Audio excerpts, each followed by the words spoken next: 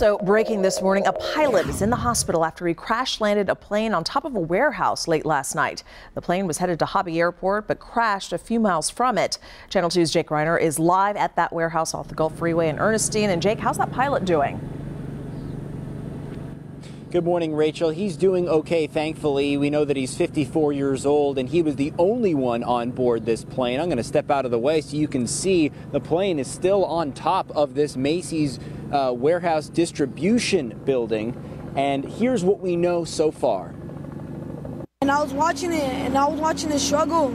Firefighters say the plane went off the radar just before 11 o'clock. It crashed into this Macy's distribution building, clipped the side of it, and went on top. We heard like a big bang, and we tried to come and look for it, and we didn't see it. So we kept trying to look for it, and we went home, and we saw all the firefighters and everyone, and we came to check, and we finally saw it was on top of the building. Firefighters say they rescued the pilot. He was alert and transported to the hospital, is expected to be okay.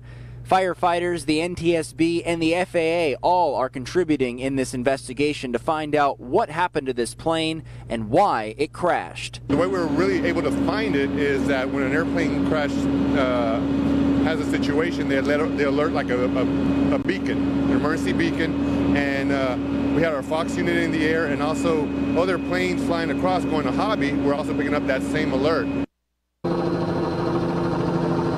It's a good thing they were able to find this plane on top of this building. We could only see it if we took, a couple of 100 yards back to be able to see it on top of the building from the ground level. And thankfully as well, there was no fuel leak, no fire. The damage was confined to this building and that plane crash. Again, the pilot is expected to be okay. Reporting live in Southeast Houston, Jake Reiner, KPRC, Channel 2 News.